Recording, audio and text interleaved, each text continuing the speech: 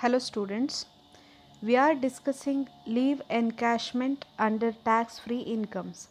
Under that, we are solving problems. In this session, let us solve this problem. See the problem.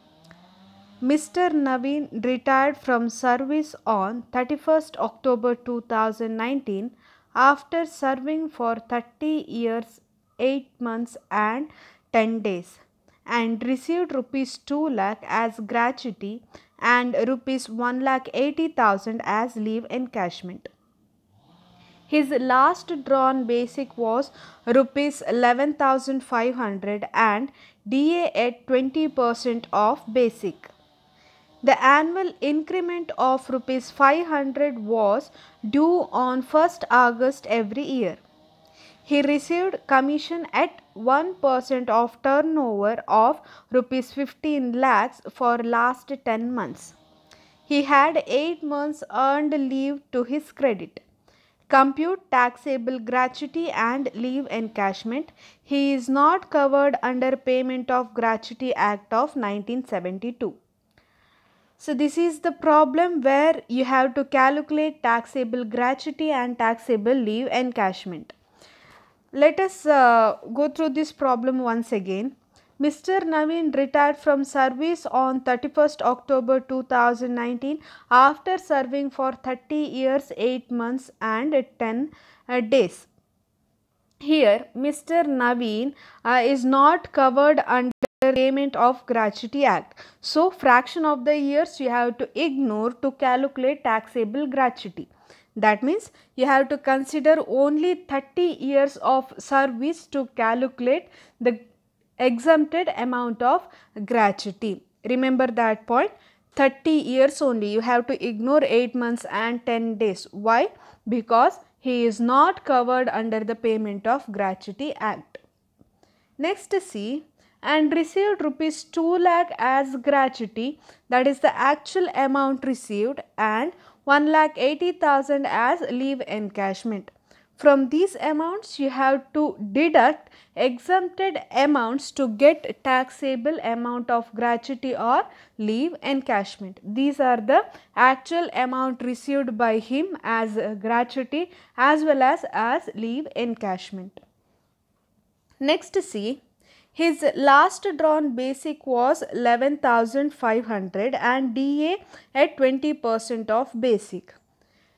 When you go through this problem, you are not receiving the point. DA is considered as retirement benefit. That means you should not consider DA as retirement benefit and to calculate the average salary of Mr. Naveen, because in the problem they are not mentioning it is a retirement benefit. That is why you should not consider DA for the calculation of his average salary. That is average salary for calculation of gratuity as well as leave encashment. Next, see, the annual increment of rupees 500 was due on 1st August every year. He is retiring on the date 31st October and annual increment was due on 1st August every year, and his last drawn salary, that is 11,500 is given. That means this 11,500 is previous month's salary. That means this 11,500 is including the increment. For calculation of 10 months average salary, you have to consider 11,500 for 3 months. That is August, September and October, and without increment you have to consider for 7 months for the calculation of 10 months average salary. You know this calculation, we solved many problems relating to this. And next, see, he received commission at 1% of turnover of 15 lakhs for last 10 months. If they give commission on turnover, you have to consider this amount for the calculation of average salary of the SSC, because it is compulsory to take into consideration the commission on turnover if they given in the problem. That is why 1% of 15 lakhs amounts to 15,000. No need to convert it into 10 months because they already mentioned that this 15 lakh is for 10 months. That you have to consider. Next, see, he had 8 months earned leave to his credit.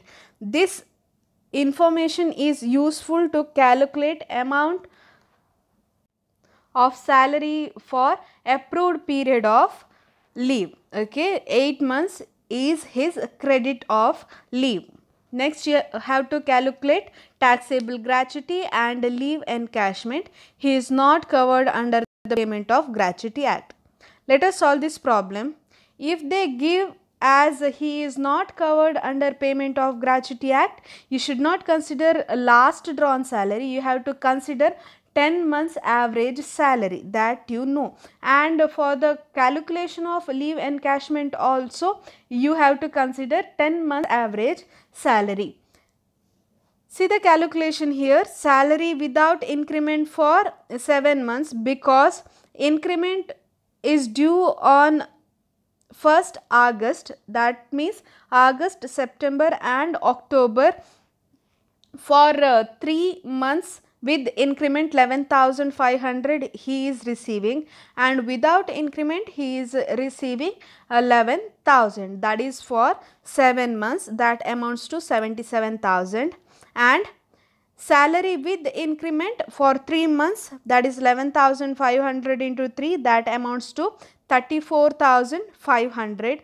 Total of these amounts to 1,11,500. To this you have to add commission on turnover 15 lakhs, that is 1% on 15 lakhs, that amounts to 15,000, and 10 months average salary amounts to rupees 1,26,500 rupees, and DA will not be considered for calculation of average salary because it is not included in retirement benefit. Let us calculate taxable leave encashment and taxable gratuity. You know the rules. Go through that notes once again before solving this. See, computation of taxable leave encashment. 3 columns you have to draw, particulars and 2 amount columns. From actual amount received on encashment of leave, you have to deduct least of 4 things, that is actual amount of leave encashment received, or 10 months salary, or amount of salary for approved period of leave, or statutory limit of 3 lakhs. In this problem, amount received on encashment is 1,80,000. Here read this problem carefully. 2 lakh is the gratuity and 1,80,000 is the leave encashment. So 1,80,000. From that you have to deduct exempt under section 10 subsection 10AA least of the following.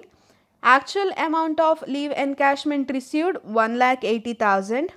10 months salary you calculated, that is 1,26,500, and amount of salary for approved period of leave, there you calculated 10 months average salary, but for the calculation of amount of salary for approved period of leave, you need 1 month's average salary of 10 months salary, that you have to calculate by dividing the 10 months average salary from 10 months, that is 1,26,500 divided by 10, that amounts to 12,650 multiplied by 8 months because his credit is 8 months, that amounts to rupees 1,01,200 rupees, and statutory limit 3 lakhs. Least of the following you have to consider, that is amount of salary for approved period of leave in this problem. When you deduct this 1,01,200 from actual amount of leave encashment received, you get 78,800 as taxable earned leave. So this is the answer for your problem, that is taxable earned leave 78,800. Next, another thing you have to calculate in this problem is taxable gratuity, and you have to consider not covered under the Payment of Gratuity Act. See, amount of gratuity received 2 lakh. From that you have to deduct least of the following under section 10 subsection 10. First one, actual amount received 2 lakh or 15 days salary for each year of completed service, that is 12,650 of average salary of 1 month into 1 by 2, because 15 days salary you are calculating, that is why 1 by 2 for number of completed years of service. Here fraction of years you have to ignore. If they mention it as covered under Payment of Gratuity Act, you have to consider fraction of the years if that fraction of years exceeds 6 months. In this problem no need to consider that one. So that amounts to 1,89,750 or statutory limit of 20 lakhs. Both covered and not covered under Payment of Gratuity Act, the statutory limit is 20 lakhs from this assessment year. In the previous problem only I explained that thing. Okay, here again I am telling statutory limit is 20 lakhs even though they are not covered by the Payment of Gratuity Act. Remember this point and make corrections in your previous problems relating to computation of taxable gratuity. Okay. See, least of the following you have to consider. 15 days salary is the least. So when you deduct 1,89,750 from 2 lakh, you get taxable gratuity as 10,250. Okay. This is the calculation of taxable gratuity. So this is the problem relating to encashment of leave, and let us stop this session here and let us meet in the next session. Thank you.